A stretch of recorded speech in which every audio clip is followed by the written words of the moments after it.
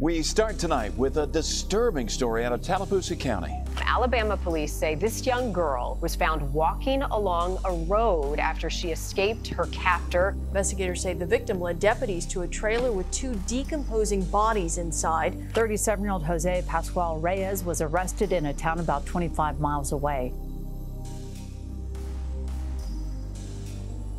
This week's episode has been brought to you by NordPass, a simple and easy-to-use password manager created by NordVPN. Do you or a loved one use your Facebook account to log into every new website, app, or online store just because it's faster and easier? Have you ever wondered what could happen if your Facebook account is hacked? Well, let us tell you. Hackers could get a free shot at all of your accounts that are linked to your Facebook, and we're not even talking about leaking your personal information and banking info. There are far more serious crimes that could happen. This is where NordPass comes in. NordPass is a zero-knowledge password manager, which means that no one else but you can see what's in your encrypted password vault, not even the NordPass team. With NordPass, you can safely store all of your passwords in one place. There's no need to memorize all of them, and you can be at ease knowing that all of your accounts are safe and secure. Visit nordpass.com/themiserymachine or use code themiserymachine at checkout to get an additional month free. That's nordpass.com/themiserymachine for an additional month free. Thanks, and back to the episode. On Monday, August 1st of 2022, the Tallapoosa County Sheriff's Office received a call from a motorist at 8:26 a.m. reporting that a 12-year-old girl was found alone, wandering aimlessly down County Road 34 just south of Dadeville, Alabama. After being brought to an area hospital to be treated, doctors noticed that the young girl, who has not been named by authorities for her own safety, presented with a few unsettling sets of injuries. Her wrists were covered in bruises and lesions, as if she had been restrained in some fashion, and the silver braces which covered her teeth were broken. What was odd about this was the fact that the girl didn't have any complementary injuries, which would explain how her braces ended up broken. I'm sure some of you might have had braces growing up and know some of the injuries you can get from them. Some people end up with bloody lips just from bumping themselves in the mouth. While this isn't everyone's experience, it should be noted that braces are pretty hard to break. After speaking with the girl, authorities soon learned that things were going to take a much darker turn.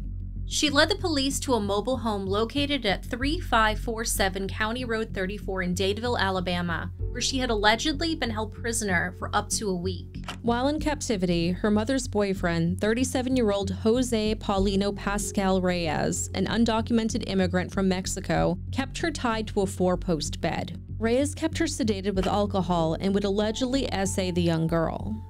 Reyes was in the country illegally after being deported on December 14, 2014, and returning without proper documentation. It wasn't clear when he last entered the United States, but he had been living in the mobile home since February with a 12-year-old girl, her mother, Sandra Vasquez Ceja, and her 14-year-old brother, whose name had not been released by authorities, but has been listed under the initials AOGV.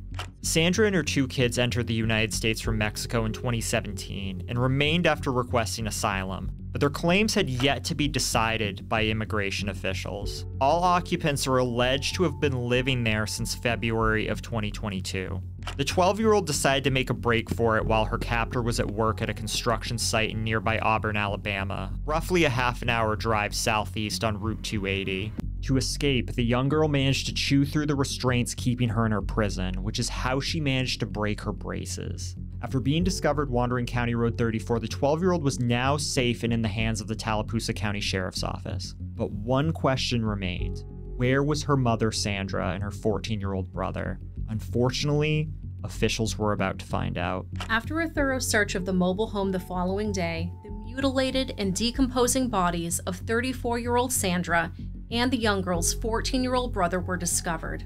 The remains were taken to the Alabama Department of Forensic Sciences for autopsies and for official identification. Reports indicated that Sandra had been smothered with a pillow on or around July 24th, which was the same day that police considered the girl officially abducted. Her brother, however, met a more gruesome fate that same day. He had been bludgeoned. Reyes allegedly beat this boy to death with his bare hands. Both of their bodies had been mutilated, chopped up at their joints and cut into pieces as a crude effort to dispose of them as evidence.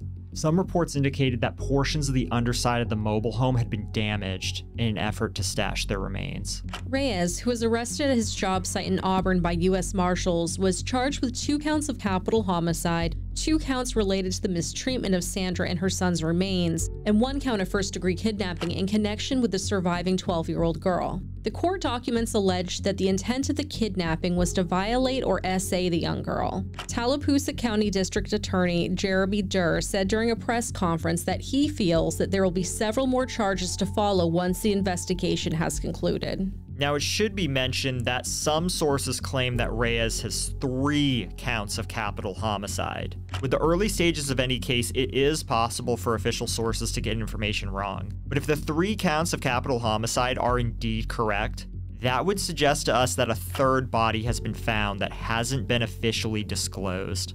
Reports also indicated that other adults lived in the mobile home alongside Reyes and the Ceja family, but it was unknown whether they were complicit in these barbaric acts or even if they were aware about what had taken place at all. Additionally, it was not reported whether the 12-year-old girl had known the fates of her family members prior to her escape. I don't know about you, but I grew up in a small ranch-style home and briefly a mobile home for a few months during my senior year. If 2 people had been killed and their bodies stored in the home during the hot Alabama summer, there would be no way that it could possibly have gone unnoticed. I took the liberty of searching weather.com for July 24th to August 2nd of this year, and almost every day, Dadeville, Alabama had reached the 90s. Additionally, the mobile home was small, and the walls were more than likely paper thin. There was no way that it would go unnoticed that there was a 12-year-old being held captive in a bedroom.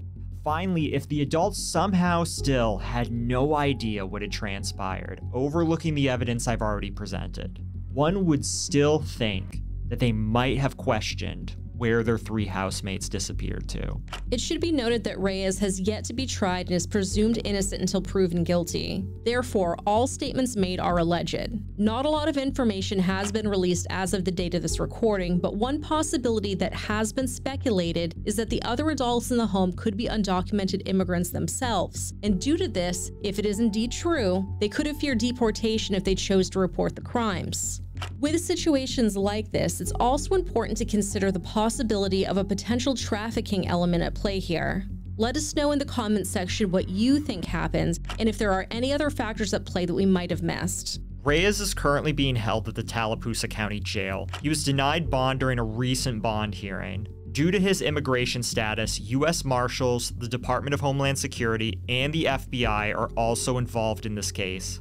He is currently being represented by attorneys Mark Carlton and William Crutchfield of Carlton, Crutchfield, and Maddox. Being appointed 2 attorneys is apparently normal in Alabama court proceedings when a defendant is facing charges of capital homicide. Reyes also has the option of having an interpreter for his court hearings at the cost of $40 per hour. As this story is still in its beginning stages, we'll be sure to keep an eye out for updates. But it should be noted that given the fact that the prime suspect in this case is in the custody of Homeland Security, we may never get any new updates for this case. The 12-year-old girl is now in the custody of CPS and is being heralded as a hero for her brave escape. According to the Tallapoosa County Sheriff Jimmy Abbott, she is safe now, and so we want to keep her that way.